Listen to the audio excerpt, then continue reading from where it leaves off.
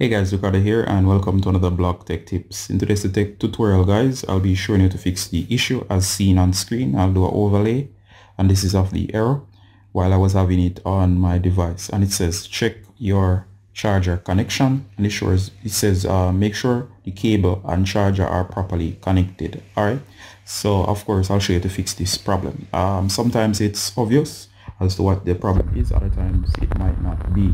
Alright, so as you can see here, I have a charger, and of course in case it's saying that on your device, the issue is usually, as I've found in many cases, to fix the problem, it means that maybe you were in a rush, and when you connected the charger to the brick, you didn't shove it all the way in, and there's a gap between the charger here. Now what's happening is that the device is delivering power, however it's not delivering full power, and your smart device is able to detect that there's an issue, and it simply is diagnosing itself.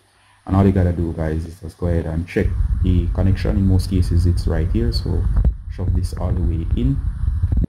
Once you shove it all the way in and it's flush as seen here, the problem should go away on your device and the error should clear. Or of course the device should start fast charging or work next on your phone. As it relates to the device, make sure that this is all the way in. If it's partially in, it's not gonna work, so make sure it's shoved all the way up in there.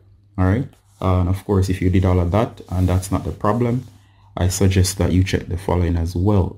Sometimes it can be that the connection in here is dirty, or there is something preventing this thing from going all the way up in here. So make sure in here is clean. So clean out in here, make sure there is no lint. Also make sure this area is clean as well, and of course there's no obstruction to stop the adapter from, or the USB section from going all the way up in the adapter. If you check that and make sure it's clean, next do the same for the phone port as well. Make sure here is clean, make sure there's no obstruction here to stop it from going all the way in, and then make sure it goes all the way into the device. Another thing to check as well guys, although this is rare, make sure that the cable is functional or okay. A good idea, in case if everything is okay, make sure that you switch out this and you're still getting error, switch this out, which is the USB section, or switch out the adapter brick and try a fresh one. If you do all of those things guys, you should be able to get rid of that error, and your device should start charging fully or charging efficiently with fast charging, or as it should. Alright guys, I'm going to end the tutorial here. As always guys, Ricardo Gardner from Blog Tech Tips, saying bye until next time. Bye.